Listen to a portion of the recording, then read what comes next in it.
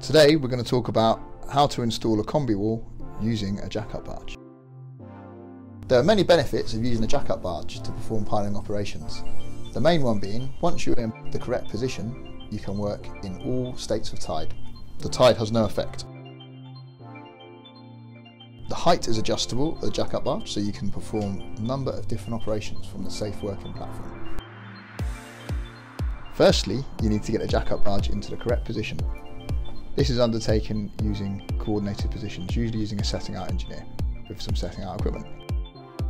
Once we're in place, we then set a frame, or what we call in industry a gate, into the right position. This will ensure the tubes, which form the component part of the Combi-Wall, are in the right place.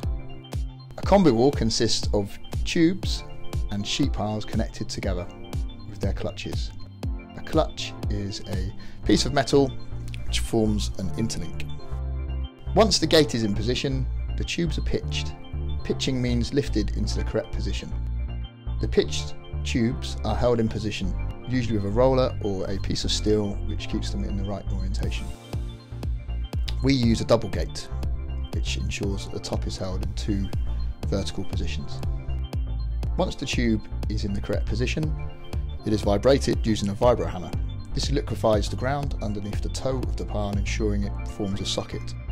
Once this socket is achieved, an impact hammer is placed on the top. This is as described and hammers the pile down into the correct position. This is either refusal or to a known position.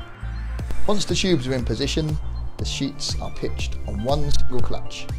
This is lowered into position and set in place.